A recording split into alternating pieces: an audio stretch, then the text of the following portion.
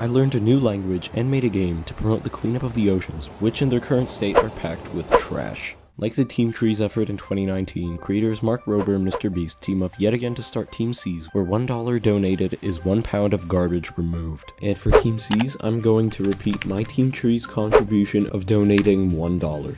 Okay, I'll make a game instead.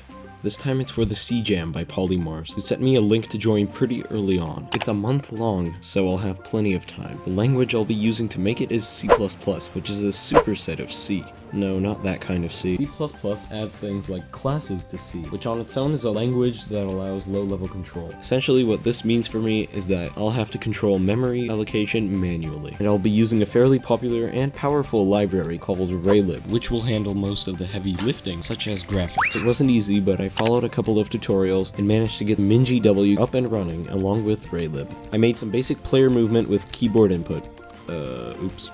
As I continued to work on the basics, a simple game idea about ocean cleanup formed in my head. It's a high-score based game where you need to slap trash out of various fish that have accidentally swallowed it, then bring it to the surface. Quickly I began making some placeholder instances of fish with some pretty awesome bobbing animations using a sine wave. Unfortunately, random spawning wasn't very straightforward for me to implement. To achieve random number generation, I had to manually set a seed and limit the completely random number to a range. Despite how disgusting it looks, it works and I don't want to hear about any alternatives at this point. Anyway, the spawning's done. I also implemented slapping and a health system for each fish. Fish are also deleted from memory once out of bounds. I then made some placeholder drawings for the fish and dear lord they are awful, but it's a start. The next major hurdle I ran into was flipping fish horizontally based on direction. Sprites are loaded as textures and I couldn't really find many useful functions involving them, but I did find one that can flip images, so I went with this solution of converting each texture to an image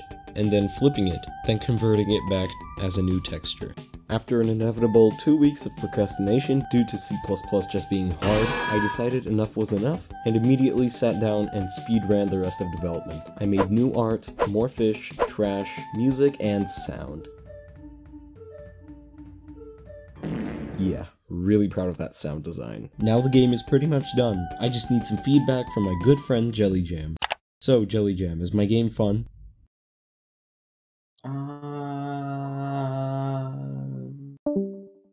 Finally, after adding one more piece of trash, I quickly compiled the game to Windows and submitted it to the Jam a week before the deadline. Glad I didn't procrastinate the life out of this project, and I'm happy with how it turned out. If you're a Windows user and you'd like to play, the link is down below. If you use Mac or Linux, sucks to suck, because I still haven't figured out WebAssembly builds quite yet. Anyway, thank you for dedicating 3 minutes of your time to watching this mess. Subscribe or no. Okay, hello there, Dorbell, who's currently editing this in the future, plus 6 hours. Wait, no. Wait, yeah. Wait, no. Wait.